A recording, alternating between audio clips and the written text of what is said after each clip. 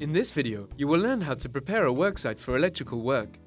Electrical work requires meticulous preparation and compliance with safety regulations to ensure the safety of the people involved.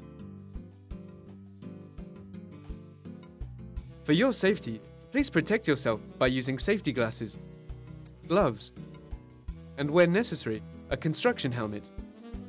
To prepare the worksite, you will need a voltage detector, a protective tarpaulin sheet, and masking tape. This preparation requires 2 steps, which we will explain for you. Step 1. Cut the power. Before beginning, please turn off the power at the mains to the network concerned. To make sure there is no voltage, use the voltage detector. To learn more about using a voltage detector, please watch the video How to Verify that there is no voltage.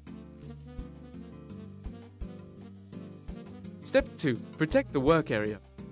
Identify the areas to be protected from the electrical work. They may include walls, painted areas, floors, or tiling. To protect these areas, use the tarpaulin and the masking tape.